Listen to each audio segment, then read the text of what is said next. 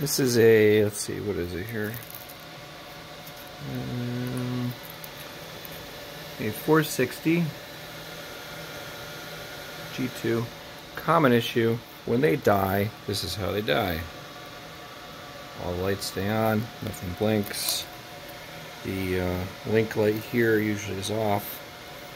Very common issue. This is like our 7th or 8th one to do this. The only thing you do is call the extreme technical support, and then you're gonna have to get another one RMA'd to you. They're usually good. They'll get it to you in a day.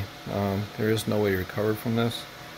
This is some sort of electronic issue. It's been happening to us a lot around 6 to 7 years old on these switches. This one's probably around 7 years old. Unfortunately, nothing you can do. Like I said, you gotta call them, get a new one, and re-image it, and you're back to go again. Sometimes you get this like slight blinking light, like this one's slightly blinking. But normally they're just locked up solid, and the only thing you can do is swap it. So I'm gonna go swap this one and get people back online.